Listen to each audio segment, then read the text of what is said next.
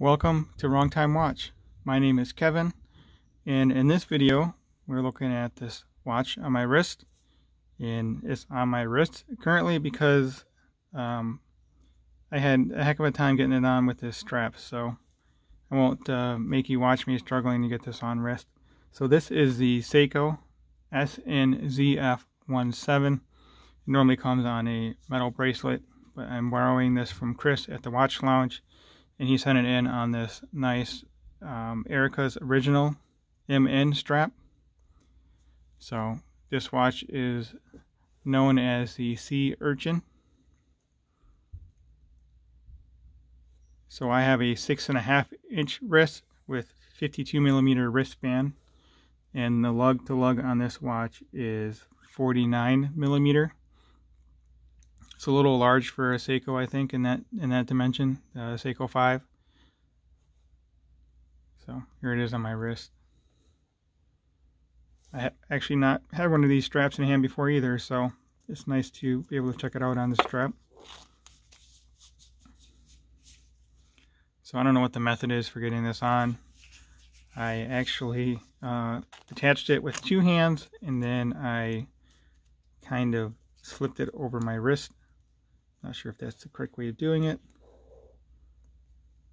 So maybe with more practice, I'm sure I could probably get some kind of method down, but just borrowing this watch temporarily, so had to make do. This has, of course, it has a hardlex crystal with a aluminum bezel insert.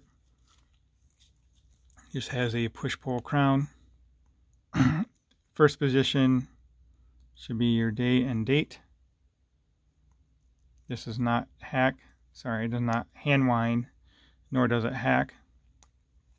Pull it all the way out for the time setting position, and the second hand keeps going and does not stop. This actually has a Seiko 7S36 movement. In my unboxing, I thought that it had a 7S26.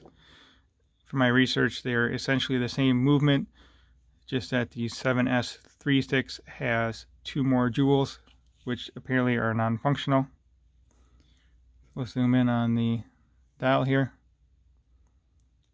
It says water resist, water 100 meter resist. Then Seiko 5 sports. I do like that the date wheel is blacked out to match the black dial. I've seen these years ago when they were more popular, I guess. I don't know if these are still for sale.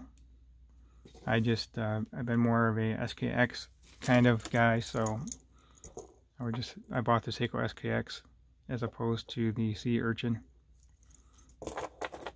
So let's go over the specs, or the dimensions. Again, this is 49mm lug to lug. Let me zoom back out a little bit here. 49mm lug to lug. The case diameter on this is 42, and the thickness is a little thick at 13mm, and it has 22mm lugs. So we compare this to my, well, let's use this, actually I'll use a different SKX. This is a SKX 171. The case is the same size as that other one over there, the SKX 009. The thickness is 13.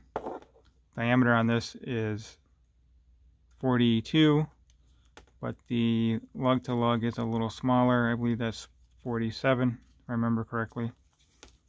But the reason why I grabbed this one is because it also has a black dial with a black date window. I don't care for this bezel. One of these days I might put a SKX 007 bezel on it, or a ceramic, or maybe not. I haven't decided. So this one's pretty much stock, but here's a size comparison. They're very similar in size. This just has the 4 o'clock crown, and that has the 3 o'clock crown. This is the actual dive watch too.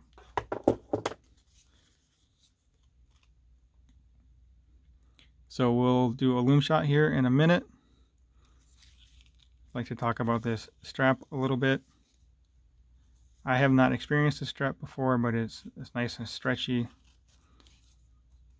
I don't know how I feel about this nylon fabric on wrist. I don't know if you're supposed to cinch it down really tight so it doesn't move, or just let it be a little loose, but just wearing it for a few minutes here, I don't really care for this, but I may grow into it. Actually, I think I have a watch around here that I bought a while ago that I need to unbox, but I believe that came with one of these straps, or maybe not. So I looked these straps up online, and looks like they're on a new version now.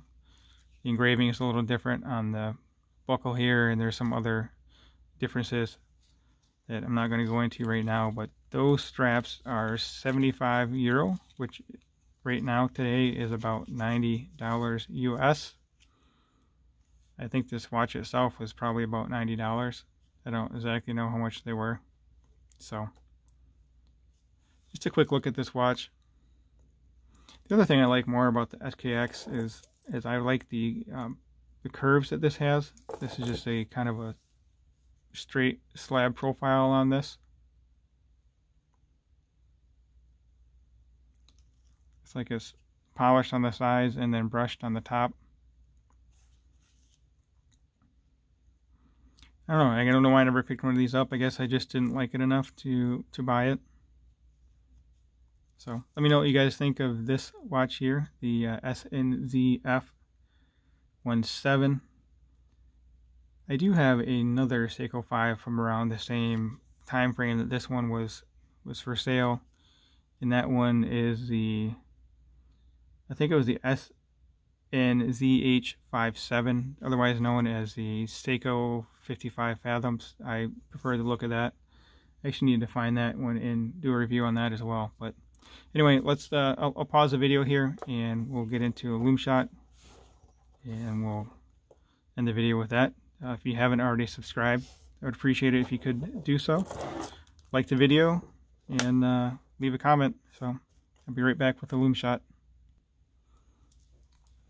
Alright, so obviously the SNZF17 is on the left, and on the right is my SKX 171. The loom on these are very similar, and actually the SNZF17, the hands are brighter than the SKX 171. So there's one good thing about the Seiko 5s and other Seiko dive watches, is the loom is very good on these. So as always, thank you for watching, and I'll catch you guys on the next video.